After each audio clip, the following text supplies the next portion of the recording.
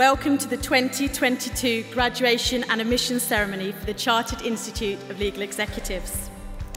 Today is a truly magical day, both for all the students and for me and for CILEX, because what it does is it recognises all of the hard work that everyone has put in. Always go a little bit further into the water than you feel you're capable of. Go a little bit out of your depth. And when you feel like your feet aren't quite touching the bottom, you're in the right place to do something exciting. Graduating today means quite a lot to me because it's the end of such a long journey and such hard work, so it feels nice to celebrate it with other members.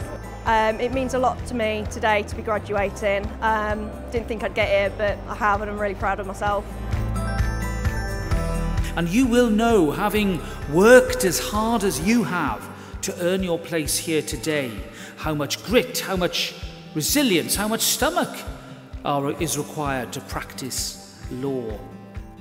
The graduation day is a positive, enlightening experience, so the best bit about it for me is that I get to talk to the graduates but also their families, and I get to hear the stories and their experiences of their study journey, why they joined CILEX, and most importantly the opportunity that CILEX has given them.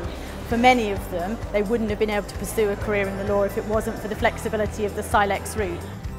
It was an amazing journey with the CILEX. You can divide your time with the study, with your family members, with your work life as well. I was already working in a law firm without any law formal training or degree. It seemed like the most sensible and effective way of becoming a lawyer whilst being able to work as well. This is my second graduation because I studied already in Italy. I'm an Italian qualified lawyer.